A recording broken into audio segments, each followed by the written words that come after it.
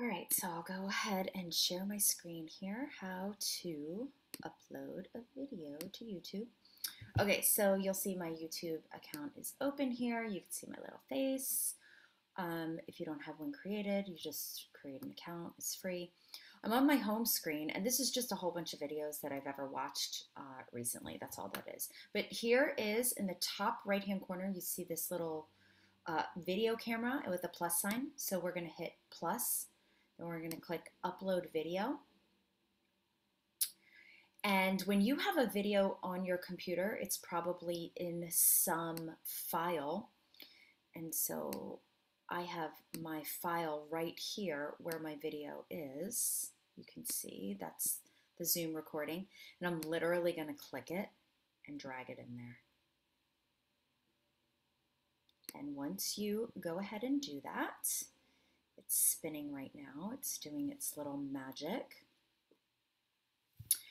And so I'm going to come here and just put team call October 18th must watch. Okay.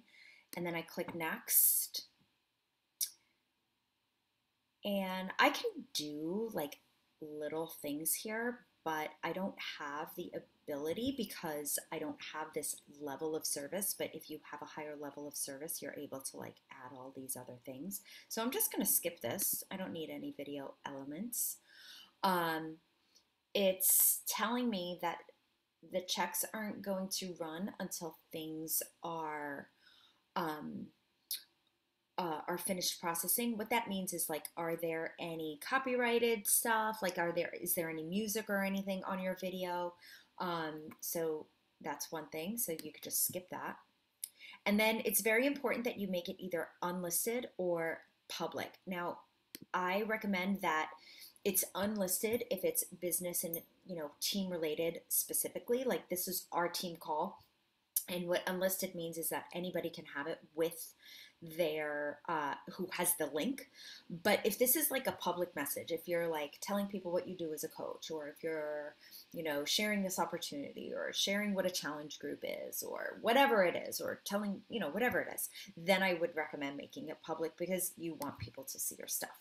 And so that's it. Then you hit save, and it is now going to process. Now it says that it's going to take 20 minutes to upload. This was a very long video.